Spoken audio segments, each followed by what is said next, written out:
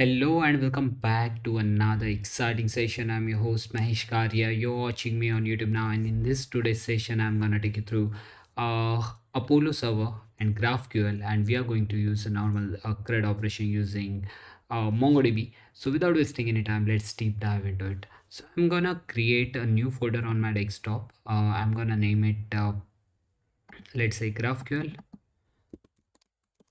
and Mongo. So yeah, now I can drag this folder on the top of my VS Code, and after that we can proceed with the further things, I guess. So you can use Command plus J to open the terminal, or Control plus backtick if you are on Windows. And after that, let me quickly resize this thing. So in order to show you properly, guys. So yeah, this is it. Now we'll start with the entire fresh new project where I'm gonna use Node.js. By the way, you can use anything, by the way, Python, whichever language you prefer to use for GraphQL, it's completely fine. If you are using Apollo server, so there are lots of boilerplate code is already given over there on their official site. So I have this page open here already. So what you have to do, you just need to search for let's say Node.js Apollo GraphQL. Okay, so like the way you can search, and you will get the link for Node.js, let's say Node.js Apollo GraphQL, uh, like that, and you will get this quick start guides and onwards you can follow, by the way. So let me see which link I have opened here, which is, yeah, this one, which package to use. Okay, so this is available for Fastify, Koa, all the boilerplate code is available. There's a core code, okay, and you can use these packages as well for Apollo server, Express and all. So we'll follow I'm gonna grab this entire code. Okay, so we don't need to write that much of code, and we'll configure with Babel. So I'm gonna start with npm quickly, not yarn. uh, then npm install. First we'll set the dev environment, which is Babel.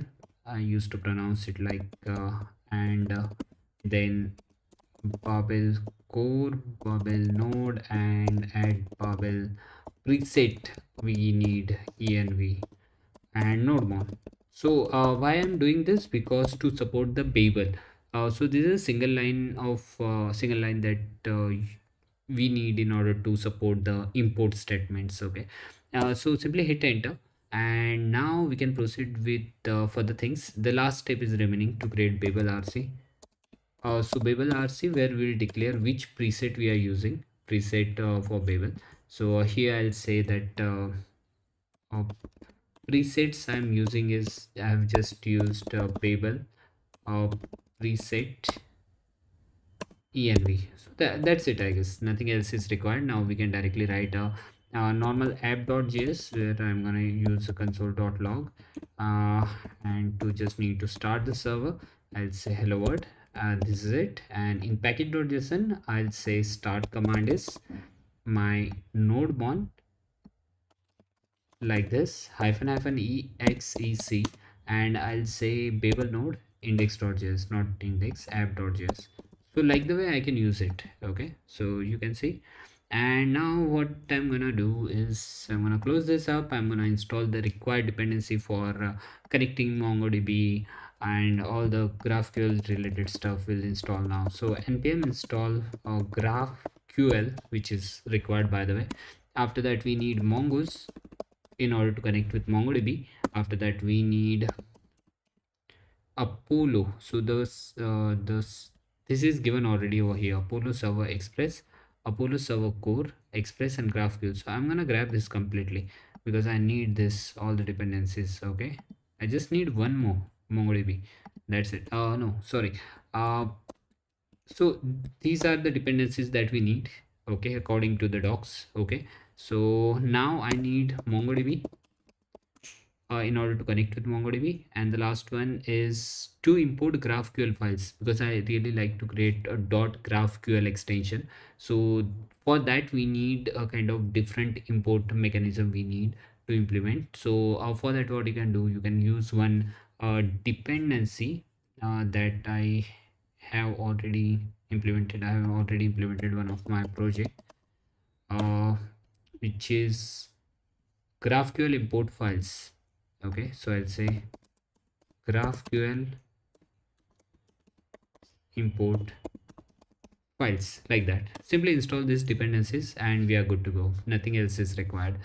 And now the simplest way to get started with is to write a server.js file and grab this entire code from here to here.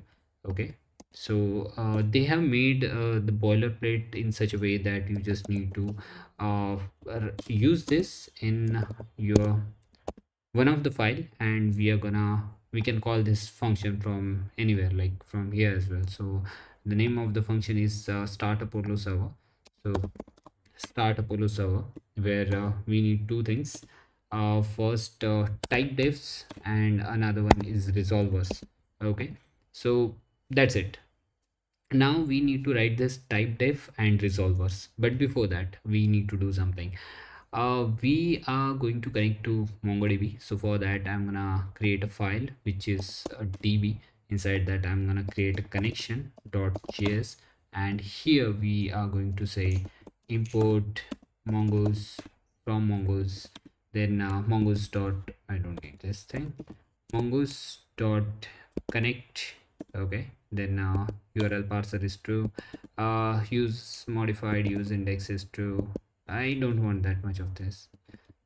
uh, Mongoose dot connect, and I don't need that much of code. Just simply MongoDB, this one, that's it. I'll say now we need a connection. We need to check the error, of course, and after that we need to check the if this is successfully connected. Then we'll say yeah, this is connected, and here we go, this is it. And we can proceed with the further things, I guess. Now we can create a models like the way we used to create for MongoDB. So I'll say user.model, which is user.js, where I'm gonna write const user is equal to for that, what we'll do, we'll simply create a new user. I'll say mongoose.model, and inside that model I'll say user. Here in user name, email, password, admin, not admin, password is required. Okay, instead of password we'll say phone number is better, I guess, but it's fine. And this is my new mongoose.schema, so I'll say new mongoose.schema. Okay, and here we go. So like the way we can now proceed, and here I'll say export default user. Okay, so user. So yeah, this is it. This is all we need to do. You can implement the validation stuff and all, you can implement over here, but for now this is it, I guess. For the simplest code, I'm gonna use this thing. Now I'll proceed with the further things, like we have a type defs. So I'm gonna create a new folder with this type def over here, and I'm gonna create resolvers one here, where we'll implement the resolver, where we'll have a user.js file in both of them, here and here as well, .js, and where we'll implement the further code for GraphQL as well. So for GraphQL, what we can do is we can create inside type defs actually. Here I'll say user dot rename GraphQL, not JS. So let me show you guys why we use this GraphQL, because we can define the type over here. So I'll say type user, and user type will be id colon string. Okay, then we'll be having name. Why id string? Because it is MongoDB. We have email, we have password. So like the way, this is the type of user. Then type definitions we are writing here. After that we need a query. Okay, query in order to write the methods where we can get the data through which. So type query, where you will be having one user where you need to pass the id. So I'll I'll say get user will be more better. Okay, so like the way, and after that we need a mutation. So for create user, update user, and delete user, we'll write this mutations. Okay, so like the way, we don't need to do anything else.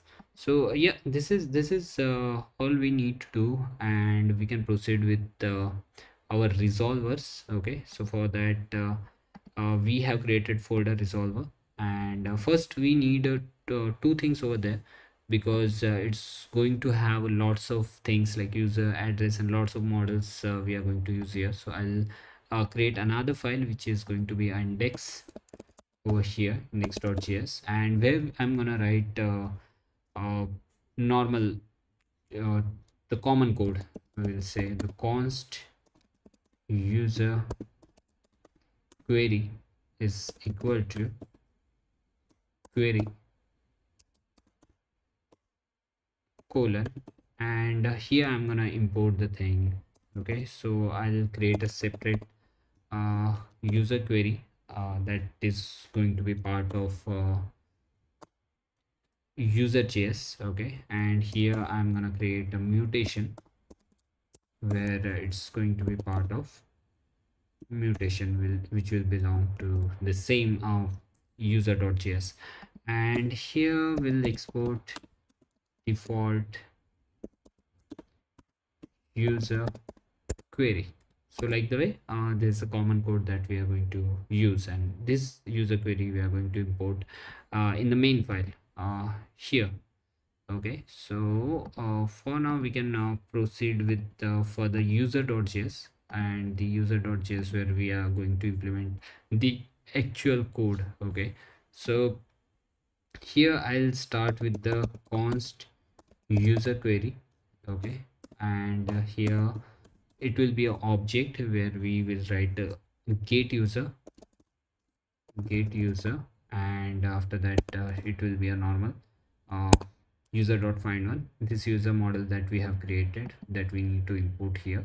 Okay, so here I'll say import user from this, then I'll need get users. Okay, so where we'll find all the things. Okay, so this is it. After that we'll create user mutation, where inside that user mutation will be having create user with normal code, user dot create, where we'll get name, email, password from argument.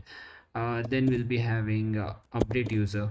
Okay, so find one by id. The validation stuff and middleware stuff we can perform later, or you can perform your own. Okay, so delete user will also remain the same. Find one by find one and delete, and find one and update. Okay, so these three things are the part of mutation, and here we go. So this is all we need to do, and after that we just need to export this thing. So almost we are done. Now we can export this thing here. So I'll say export. Here I write user query and comma user mutation. So that's it. That's all we need to do, even though we don't need to write this thing, I guess, because we are already using this. So I'll say change all occurrences and just remove it. No need to write this thing. I'm not sure if we are getting args that we are using. So argument is fine, but this part is not needed. Let me try this out. Change all occurrences, and here we go. So like the way, we can do this thing. So because from argument we are getting something, but user, that is going to be part of model. So yeah, this is it, and this is what we have to do. And now the main file is our app.js, where the magic happens. Okay, here. So here first we need to import the database. Okay, so import db from uh, db. Okay, so inside db we have connection actually, so I'll say connection. So after that we can proceed with the further code. So GraphQL.schema we don't have. So what we have load file. So first we'll need load file. So load file is going to be part of not utils, GraphQL import files. Okay, so this will help us to get that dot GraphQL thing, and after that we'll say resolvers will need resolvers from resolvers. Okay, like that, because we have an index file over there, and we will say const type devs. So that type devs will come from this schema.graphql that we have created, user.graphql over there. Okay, so this will be part of this, and then we'll start Apollo server. So this is what we have to do. Now one thing is remaining, I forgot to do one thing, is we need to start MongoDB. If we are using Docker, then it's really very easy. So we just need to create Docker compose file, YAML, and here we go. So for that the version will be 3.8. I'm going to use services where I'm going to define DB, and inside the DB the image will be Mongo, and inside that ports we need to define which will be 27017, which is a default port, and here as well 27017. And volumes you can define to persist the data, so every time when container will restart you won't lose your data. So that's it. And the simple command is to start uh, MongoDB is to write sudo docker compose up fn build in background for the detach mode, and remove orphan if we have something previously stored. Okay, so after that if I'm using sudo, then I need to write the password. So remove orphan is there, docker compose is there, everything is fine, it should work. Configuration file version services TV. If I can't find the suitable configuration file directory, let me see. I have made a kind of spelling mistake or something like that. No, the Docker Compose should be part of the root directory.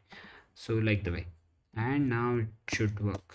Okay, so yeah, it will take time to grab the image, but I already have the image. That's why it's running already over here. So that extension that I have got from this place, so you can grab this from there. So this is running fine. Now let's find the errors. So I'll say npm start and we'll get the errors, I guess. So user query is not defined. User query is not defined. So in the app.js we said user query somewhere. So I'm not sure where. So let's go there. Okay, this user query, and here also inside. Okay, I need to import this thing. So to import this thing, I just need to write import user query and user mutation. User mutation is not, where is okay, let's go there and let's check now what's the mistake that we have made. And inside resolvers, okay, here we go. No such file or directory user.graphql, it's completely fine. GraphQL is not a file, so it's another error that we got. So it should be part of type devs. Okay, fine. So dot slash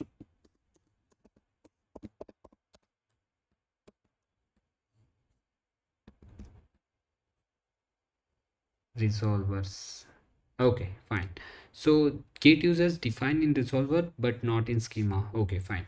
Now let's go to the resolvers where we have get users inside here. Get user, this one we need to define this thing in schema as well. Okay, so schema in the sense this GraphQL. Okay, so here we are using this get user. So I have used it already over here. I'm not sure why this is not working though. So let's read this carefully. Oh, sorry, it's a get users. Okay, So this get users should be here as well. So instead of that, I need to write this. Okay, so like this. So now we'll get something else, and let me restart this thing quickly. Hopefully we are connected. We are connected. Okay, so to database as well. Let me see what's the message that we have used in the database. So it's we are connected. Yeah, the message is correct, seems like. Now we just need to open localhost colon 4000 slash GraphQL. So let me try this one, and yeah, here we go. So we are ready with this thing. So let me try to create something. So there's a mutation example query, and yeah, this is creating. Now I'll say update the user. So for that I'll say update user. Okay, so update user, and where we need to pass the id as well, that we just created. So here I'll say the id is this that we just created, and I just need to remove this thing. Let me update this one. So I need to make some changes over here. So Mahesh Kariya and Mahesh K Kariya. So let's try this one, and yeah, this is working. So in return you can get this thing over here. Now let's use query. So in query we'll simply write get user. Okay, in get user, and here I'm going to pass id. Okay, id will be the same like this one. Yeah, this one. Now here I'll say I need in return name, I need email. This is it. Okay, and run this thing. So name and email we are getting over here. So let me resize this thing, and after that I'll say get users, and here we go. We need all the names only. So yeah, we have one user only, so one name we got, and like the way. And now the last one is to delete something. So for that we have mutation. Okay, so I'll say delete user with this thing, and in return I want something. So delete user with this thing. Let's try this out. Yeah, it's got deleted. Now if I go here and if I write query, example query, where I write get users with email, I'll see nothing is there. So yeah, this is it for this tutorial, I guess. So thank you so much all of you guys for being with me, supporting me all the time. It's been pleasure to be here. Please let me know inside comment box what you want from my side. Definitely I'll make it for you. And don't forget to subscribe my channel if you haven't already, and smash that like button if you enjoyed. And you can use this thanks button as well. So in order to, even $1 is enough. It will help us to grow the channel. So thank you so much once again. Tada, bye bye.